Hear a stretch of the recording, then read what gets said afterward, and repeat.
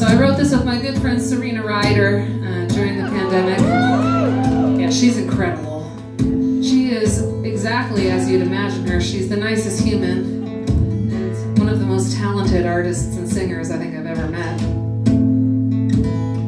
And we got to talking over Zoom about, you know, I just think the world is becoming so polarized in all the ways, and there's all these people that it's not like they don't fit in over here and they don't fit in over there, and we're sort of like, well, I'm kind of in this middle place of feeling all sorts of ways. And I actually called my album The Spaces in Between.